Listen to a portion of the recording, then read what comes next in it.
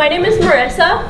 I am an undergraduate at Cal Poly San Luis Obispo, and at school I lead a team of students, and together we write data-driven stories. I also do software at Project Jupyter, so I'm really happy to be here to share just a sliver of what I've learned with some of you about writing data-driven stories.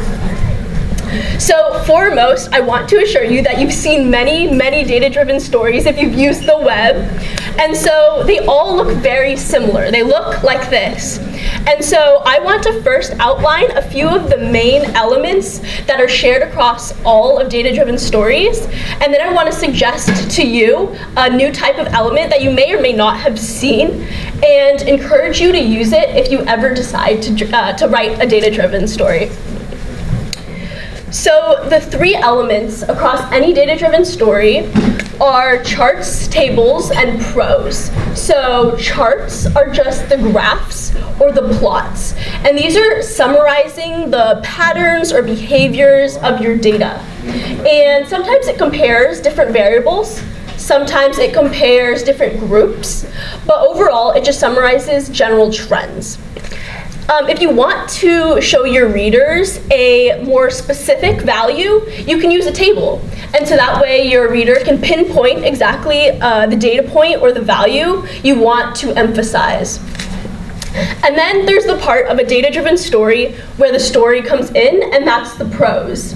So prose is just general, plain language about what your data says and what that means for the reader. And so, if you're a reader that sees a lot of these, you're very used to these types of elements. But if you're a reader that is naturally curious about the world around them, but maybe not so much about data in and of itself like some of us, it might be overwhelming to see all of these elements at once. And so, whenever you're making a data-driven story, consider using one more type of element, and that's the interactive component of it. And so present your readers with some sort of interactive component that allows them to see a practical use case and play with some of the data so that they know or they're shown what you mean before you tell them. And so I'm going to show you a few convincing examples that other people have done and use these type of interactivity in their stories, and I'll walk you through why that's so important when you're thinking about the types of questions you want to address in your story and how you're going to convey your statistical methods to the readers. So you may have seen the first one. This is from the Upshot. It is called What is Your Twin City? And you can go in and you can put in Portland as a city, and it will spit out a city that is like Portland but not Portland. So it has similar characteristics to Portland. And here we see it's Kansas City, Missouri. And you can also see that the writer has pulled apart different types of categories to see what other types of cities are like Portland, but maybe voted differently, or maybe is located on the East Coast instead. So as a reader, if I'm going in and I'm changing input and output, I'm able to compare these different values, and I'm able to compare what the reader or what the writer is trying to tell me.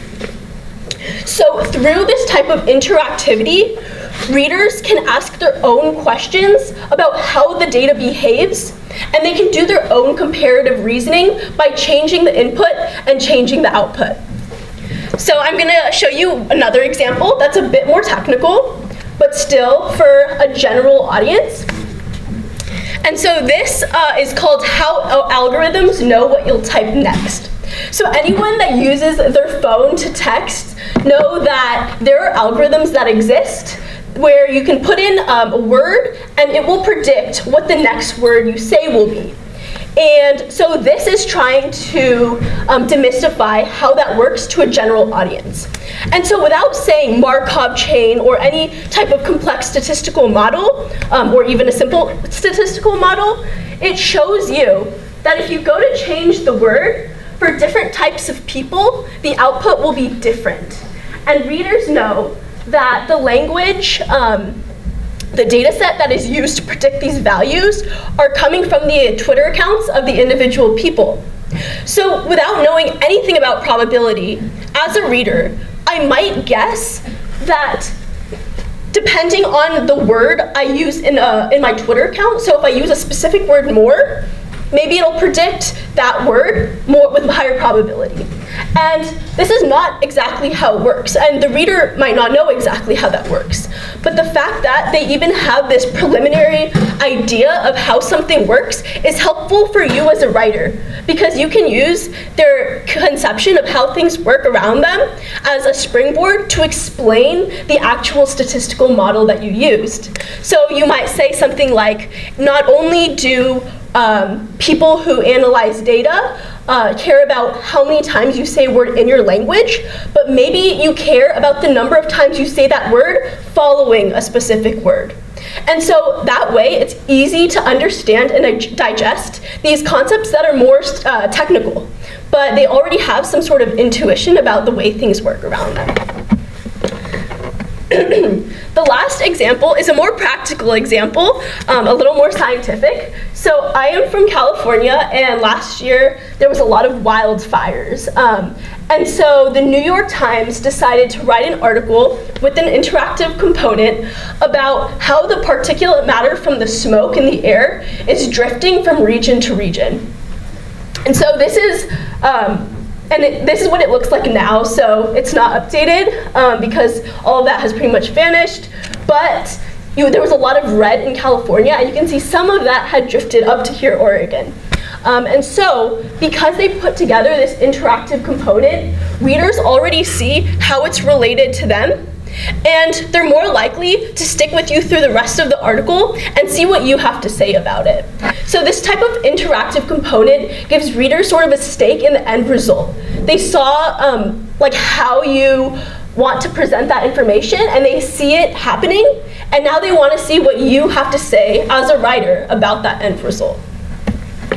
So I talked a bit about how my team at Cal Poly writes data-driven stories, and I feel it would be very unfair not to show you some of those tools that we use.